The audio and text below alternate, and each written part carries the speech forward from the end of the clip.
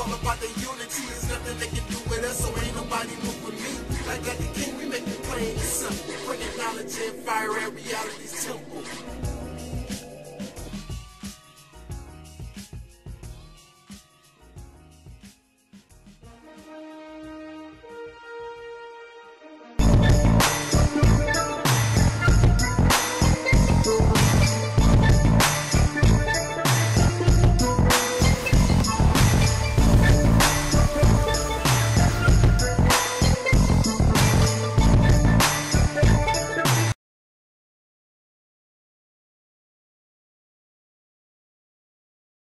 I just told you a little while ago, these leaders that they call leaders, this included Lena Horne, this included Dick Gregory, and this included comedians, comics, trumpet players, baseball players.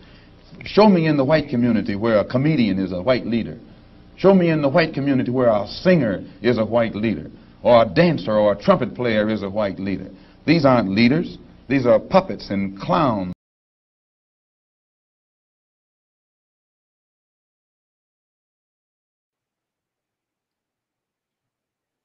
We heard Sonetta go off on Nepal. I personally don't, as you know, I really don't care too much for Nepal, but she's nothing but a religious female slave. They have no respect for women. Brother Polite is being charged with rape of a female girl. They have no, what's his name? Young Pharaoh got angry at his girlfriend and called her all kinds of nasty names. They have no respect for women in these organizations, women in all this black. All of you need to get out of it. Mr. Farrakhan, his Savior's Day address. This man bragging about cheating on his wife. Brothers, our wives go through, they sure take a lot from us brothers and laugh it off. Nobody cares about how the sisters feel. Nobody cares about how the women feel. And you wonder why the black woman acts the way she does.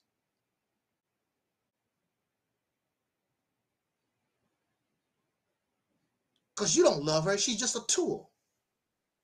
A tool to make more men and get pleasure from. She's not on your level. And this God ain't no damn better. All the glory, all his communication basically is with men. Moses, Lot, Paul, Jesus, whatever. Bilal, Prophet Muhammad, nothing but men. Why would a woman, you as a woman, as a female, why would you want to be associated and be part of? I want to remind you also that the Black Panther Party did not allow sisters in the beginning. They had to fight their way into the Black Panther organization. It's all about men. Because women are weak, you're emotional. And the sad thing about it is, especially in 2022, I've never been around more weak, emotional. He talk about me. He talk about me. So-and-so thought about me. You're not an African, they get to crying.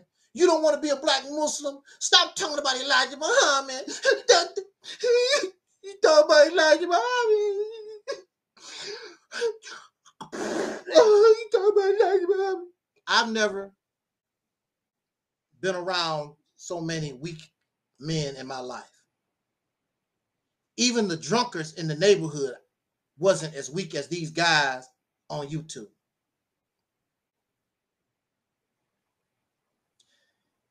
And y'all sisters are having babies with these weak ass men. And then they blame you for having a weak son, and they are the father. Like they strong. Ain't nothing strong about them. Because real men, a man, even in nature, that female is number one. Males die over females in nature. Nature puts the female first. Black widow spiders will eat the male. Well, he's going to die anyway after mating, but he's not going to go to waste. She eats him so he can feed the eggs that she's going to lay. The female praying mantis does the same thing. Eat the male to help feed those babies, the eggs she's going to lay. Nature is very rare, and I don't see where nature puts the male on some kind of pedestal. It's always the female. And I'm cool with that. But you have men throughout the centuries, because they can overpower women, they want the female spot. And no matter what you do, you're not going to take her place. People always going to say, mama, mama, before daddy. So you can have all the wars you want. Matter of fact, the woman's put on such a pedestal that these men want to be women. Now, of course, you have women now, they want to be men, copying men behavior. But if you go back in history, it's always the men that want to be women. You don't see women trying to want to be no man. Because they want that glory. They want that praise that women get. But you can't get that. You're not connected. Men, we're not connected to life like that. Women can carry these babies in their body for 9 months. Then the baby comes out the womb and goes straight to the breast and suckle. That life is connected. We're not connected like that. You need to get over it. I don't care. I'm going to support the sisters whether I get credit or not. I don't give a damn. Because that's your job. We are her secret service. You're not going to go nowhere. You're not going to evolve and rise no higher than your woman. You can't exist without her.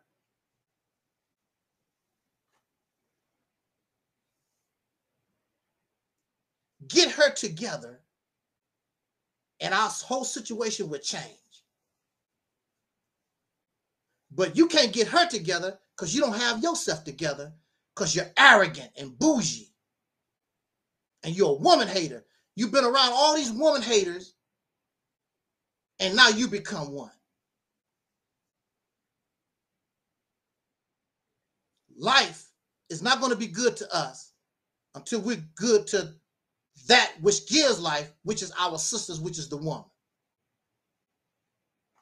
And you can become transgender, you're still not going to get the praise and the honor that a woman gets with your fake ass.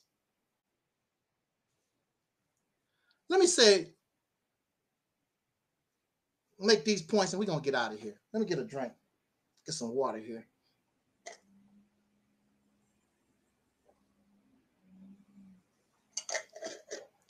Are we all right out there in YouTube land? Facebook? It is Saturday. They tell me I'm a boring guy. Truth is always boring. And reality is always boring when you are used to fantasy and fiction and feel-good stuff. This is not the place to be if you want feel-good stuff and fairy tales and fantasy. We don't give credit unless you earn it. We're not going to give you credit unless you earn it. I would call you a god when you earn it. I will call you the master of the universe. I will call you doctor when you earn it. None of that self-taught stuff. When you earn it. They don't like Angel Snub number 7 because I'm not going to give you praise and you don't earn it. So proper leadership understands the importance of womanhood.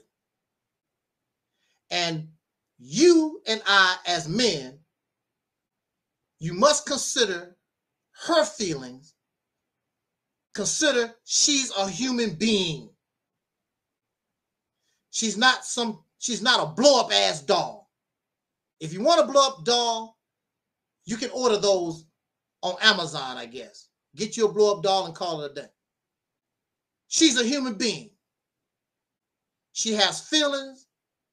She has her own thoughts. She's a person. She's human.